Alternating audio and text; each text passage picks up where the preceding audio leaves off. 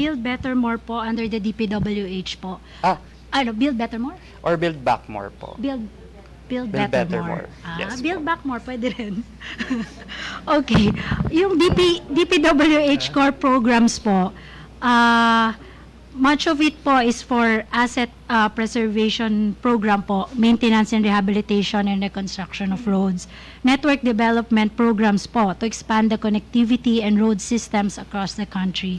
We also have the bridge program po, construction and maintenance and repair of bridges, and yung mga convergence programs po natin with Department of Tourism, DepEd, DA, and DTI. And related po dun sa Build Better More program natin, which is an expansion of the Build program. Our programs po under the DOTR, which I also mentioned earlier.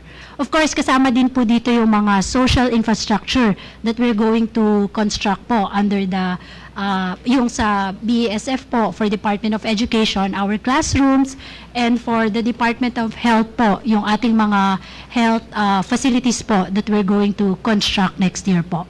We will also support shovel-ready infrastructure projects with 1.2 trillion under the Build Better More program to propel growth in agriculture, trade, and tourism sectors, and eventually reduce transport and logistics costs.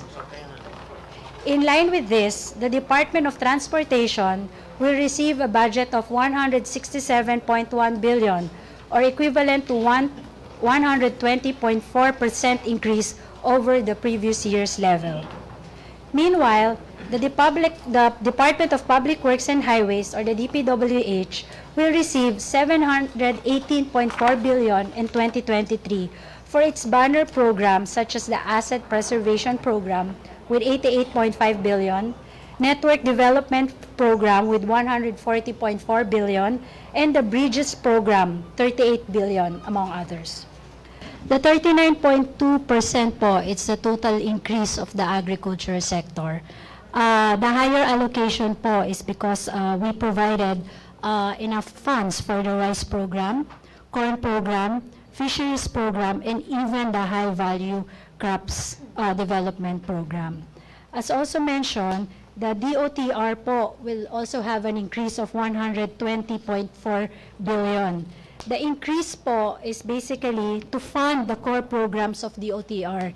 Ito po yung LRT Line 1 Cavite Extension Program, MRT Manila, Metro Manila Subway Project po, PNR South Long Haul Project, North and South Commuter Railway, MRT3 Rehabilitation Program.